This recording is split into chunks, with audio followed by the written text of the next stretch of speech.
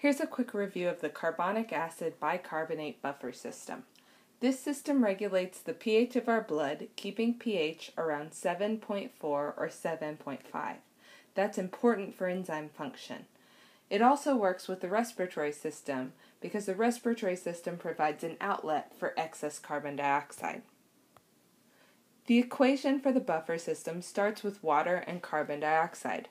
Together they yield carbonic acid. Carbonic acid can further break down to form a bicarbonate ion and a hydrogen ion, or even further to yield two hydrogen ions and a carbonate ion. These reactions are reversible, so carbonate can form bicarbonate, and bicarbonate can form carbonic acid, and so on.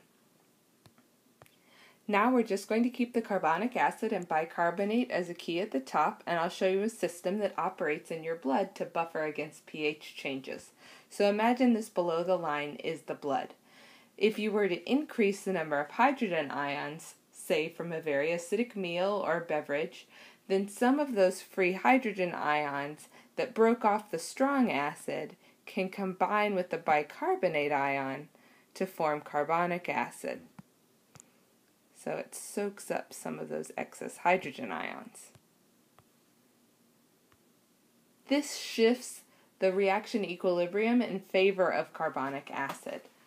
But carbonic acid is a weak acid, and it will hang on to those hydrogens better than a strong acid would, keeping the pH level a little bit lower or higher numbers.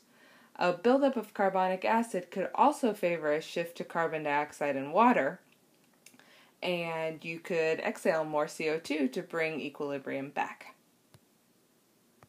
Conversely, if you had a very low level of hydrogen ions, then the carbonic acid could release some of its hydrogen ions, forming bicarbonate, and thus reestablishing a balance. And this is how buffers work. They maintain a pH within a certain range by releasing hydrogen ions or absorbing hydrogen ions accordingly.